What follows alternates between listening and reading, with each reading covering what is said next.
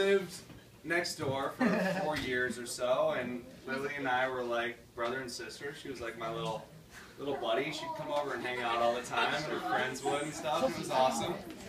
And she's, you know, a little bit of a troublemaker. So she'd come over and she'd want me to load her iPod up with music and whatnot. She'd be like, I'd be working on it, and she'd be like, "You got any beers in your fridge?" And I'm like, I mean, I might have a. And she's like, "Can I get a beer?" I'm like, "What do you like?" "You're like 15, bro." She's like, "Who cares? My dad lets me have a beer."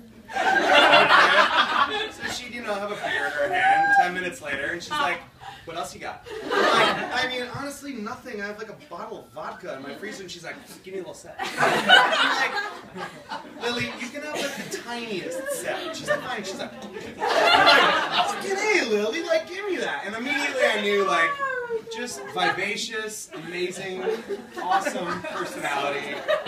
We all love her. So, to Lily.